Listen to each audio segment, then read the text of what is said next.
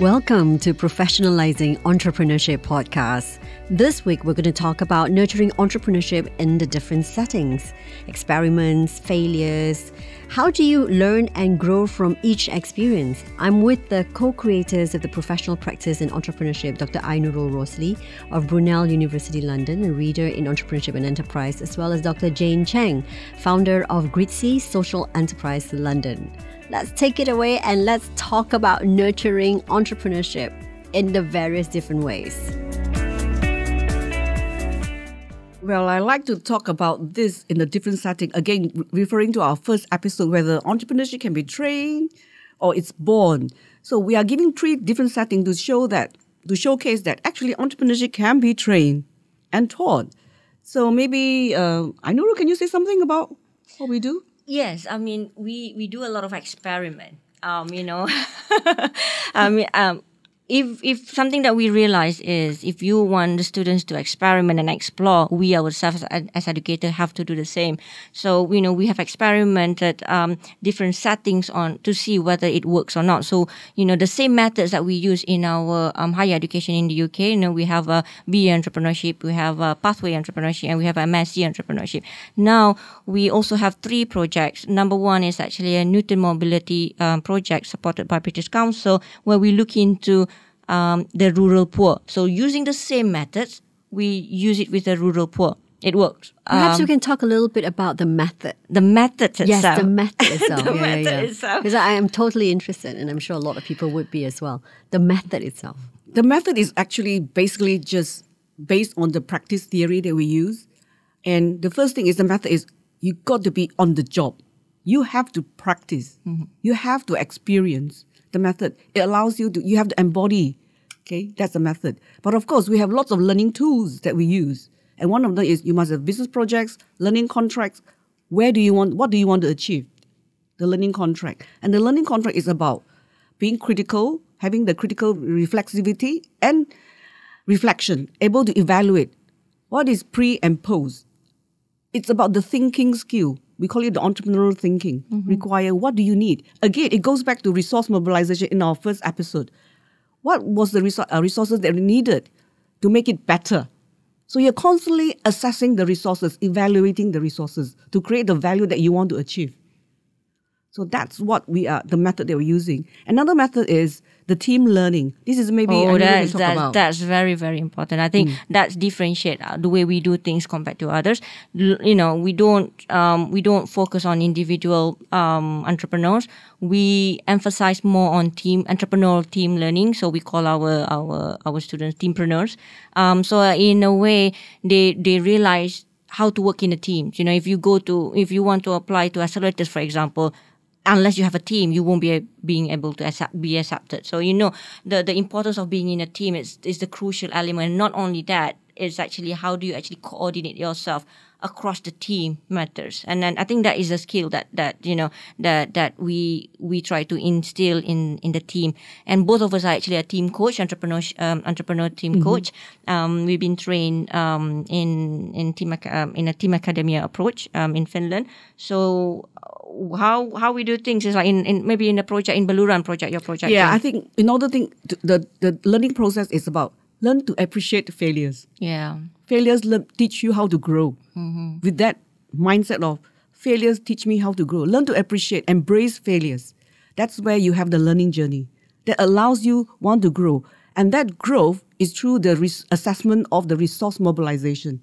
How do you grow through your own resources and the resources around your team or around your stakeholders? So that's really... So in order to have this, you need to have experience. An experiment. And experimentation. So when you experiment this with the social community, for example, it means that you will take the students on ground to the grassroots level and work with them, but using using perhaps the ways which has been defined, for example, team learning or value system where you keep asking what kind of a contract, what kind of learning contract you are getting out of this and consistently keep asking. So perhaps now we can talk about the results of the various different settings. Well, in the Baluran project, this is really interesting because it's really in the middle of jungle in Sabah. We can't reach them through normal telecommunication, except through the broadband Cellcom mobile phone. Right. So we decided that, okay, I'm in UK. What do I do with it? How do I reach them? So what we did was, in that project, we trained the local 5 coaches who are PhD students, master students, and then they train the Buluran people. And so they go 5 times, and we use the mobile technology, the smartphone. But of course, we were thinking about developing all these fancy gadgets called apps. Right. But we were thinking, and one of them was saying, why do we have to create apps? Spend the money where we have WhatsApp and the Facebooks. So eventually we used the Facebook and the apps to have a constant coaching session between myself in UK with the coaches in Sabah. And then while they are coaching the smallholders in Buluran, it's on real time.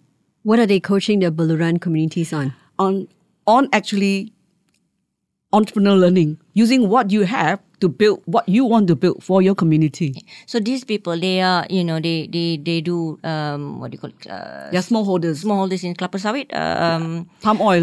Yeah, palm oil. And because the prices of palm oil is fluctuation, right? Fluctuate, and they don't really know how much they're going to get in so on. So what we're trying to do is actually to look into what kind of resources that they have, for them to expand and grow. And rather than, telling, right, you could actually do this, you could actually do that, it needs to come from them, because what we want to emphasize here is about the sustainability. What we do not want is when we go there and intervene, and then when we go out, all the businesses the new businesses that they're trying to do collapse. And I think this is the problem with a lot of intervention in rural area. So rather using the methods of entrepreneurial team learning, we managed to create a community. So they are supporting each other, and they started to understand that each of them have their own skills and interests. So one of them, for example, he did what do you call it? Kolam ikan. Yeah, the fish pond. It was his hobby. Yes, his hobby. And then he was saying, "Oh, it's just my hobby. I fish. I love fish. And then the fish will be for my family." And then he said, "How am I going to reach the market?" Now the coaches have trained him to realize that you can actually increase your supply of fish. And now he can use the WhatsApp for for the ordering. And now he was telling us, it was on TV that now even the fish, the small little fish, is already being ordered. Wow, that's how demanding. That's a waiting list already. What we have done is we have trained them to be aware that the power is within them. Yeah. They have the resources to build what they want. So because their desire is to have education, a good living for their children, the next generation. Right. And what is the other big learning? You mentioned earlier in the episode that experiment is the way to go. And clearly with experiments, as we all know, well, I was a science student. So it's really to do with a lot of results not going in the way we wanted it to go. Yeah. And dealing with that, right? Yes. So because the question that you will ask when, let's say, if you expected result A to happen and A didn't happen, Yep. chances of you thinking that perhaps I did it wrong and completely change the experiment and everything to do with the experiment, rather than looking at it and looking at each variable and saying, okay, maybe this is the part of the entire experiment that didn't work. I will switch this around. So how is that applied in real life, in these real settings where it's no longer a classroom setting? For example, we use the coaching method to guide our participants, to help them. Say, okay, you want to reach this destination, you want to have a sale of your fish, and look at why your fish is not growing. Why is it that it's not growing? Then they start to read more about, what does it need to make my fish grow bigger? Oh, why is it that I'm not having sales? They start to look at themselves. Oh, I don't know how to use WhatsApp. I could have used WhatsApp. So they start thinking within themselves, rather than we give the instruction. Oh, you need to use WhatsApp. No, we make them think. So which means you plant the seed. Plant the seed, yeah. So in that way, it's more sustainable rather than, what happened. Because what we were thinking is what happened when we don't have the funding anymore to support them. And we do not want all of the efforts actually go to waste, because they have the capacity to do it, but they need to find the motivation and passion that and confidence that they can actually do it. And rather getting it from outside, they need to know that it's actually coming from the inside. And these are the coaching methods that we do in a team together, in their own community to make them realize that actually they can actually do it. Would this be a long drawn out, experiment then? Would this be a long Yeah, project? it was like, being an academic outside, we thought, okay, you learn about this experiment within 1 year. Then we realized because we are dealing with Real human. rural people, it took us about 2 years to make them aware of that. But of course, at the end of the day, they realized that they need a community to help each other. And I remember one of them was saying, one of the members are short of cash because they don't have banks, so they lend each other the money to help each other. And now they learn to share information. This is really important in the team, is they share information. If you need resources, I have one, I can help you. So they help each other. So this is really important. Now they even set up a community where they have a tamu among themselves. It's not just the 15 participants, but the whole community. The villages. The village can actually They created benefit. their own market so that they can actually trade, because it's quite far. It took us like around 8 hours drive to go into that And there's no village. banks. There's no banks nearby. So they need to create, a sustainable way for them to trade, and I think that for that project, it took us around 2 years. 2 years. But we also experiment ourselves, with, for example, in Haringey Council. So it's actually a borough in London. This borough is where, the London riot started. So we work quite closely with the borough as a part of a regeneration process. And so we train the entrepreneur team learning with 15 aspiring entrepreneurs. So bear in mind that half of them are actually under benefit. But that one only took us around 15 weeks. Project, 15 weeks, around yeah. 15 But weeks it's 15 hard weeks actually. Hard weeks. Maybe 4 months. 4 months really. 4 months, yeah. To really, one of the lady that I was coaching, her name is Paula. She's a single mother. She's on benefit. And, she's constantly complain. I remember when we have to select participants, and she was one of them standing there, complaining, government not giving this, government. So there's this high level of entitlement. Right. Yeah. So going through this, the 15 week with us, she's a completely changed mindset person. She just wants to grow. She's not expecting the government to help. She's thinking about her next generation, her children. And she was saying that how her children actually become also independent, become resourceful as well. I want to be a believer. So let's imagine that I am Paula. And I am now complaining to you and telling you, Dr. Jane, you don't know what I'm talking about. I need all this help and nowhere to be seen. I need money to feed my child. I need a job. And then when I go to the job, what happened to my kid? Those days, who takes care of them? Who takes care of me? How can I ever snap out of this? It's impossible. Yes, it was almost impossible. She was really at the lowest ebb of her life. She was out of job. She was single, and she was changing from, because of on benefits, she was changing from one house to another house with 4 kids.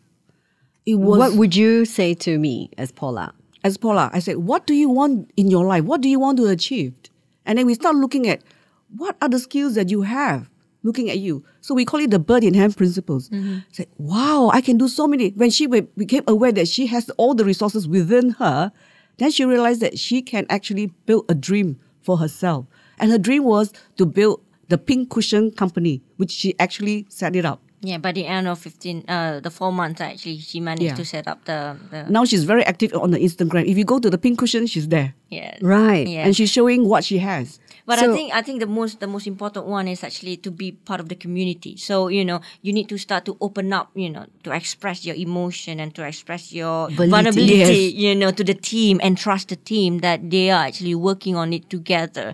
And so you build a team of people on the street, for example. Yes, that's what we then they need to rely on each other for support, information. Yes. Information. And every week, every Wednesday night, so it's They will actually meet. at night. They will meet. We will meet with them every Wednesday night. We finish at 8 o'clock at night. So we started at 5 o'clock and we finish at 8 o'clock at night. And Ham is actually the what do you call it? The Regeneration officer. I said that I bet after 3 weeks You have no students. You have no students because usually if you go for training, the 3rd week nobody came. Right. Yeah. Right. And he was so surprised that everybody stayed on. on till the end. So how do you discover skills that you have yourself? How do you get them to think about the kind of resources they actually have? So we look at their skills that they have and then start talking about the skills and what they can actually achieve. Right. Yes. And it's proven to be able to change mindset. It's proven, and that's what the experimentation that we do ourselves with different beneficiaries, you see. And last week we were in Sabah to work quite closely in a workshop funded by British Council, looking getting together academics. We use the same methods with academics, 20 from the UK and 20 from Malaysia, collaboratively together to work in 5 social innovation projects. So they went to the grassroots, they try to understand what is the beneficiaries required and needed to make sure that research that they do is actually impactful, is actually meaningful. And using the same methods that we use in Beluran, rural poor, and also the one in Haringey. Similar, we tweak it a bit, but this one was very intense, 1 week. And it can be done. It can be done. We have changed quite a number of academics mindset, the awareness. Yeah, but I mean, in 1 week is very, very tough. But you can see that some of them are able to change their mindset quite significantly. They became aware. Wow, the world actually is beyond my desk research. Right. And that's how you nurture entrepreneurship in various different settings. Next week, we will talk about managing chaos through co-creation. And this has been the podcast series called The Professionalizing of Entrepreneurship. And it's a collaboration between EFM as well as the Professional Practice in Entrepreneurship, PPE.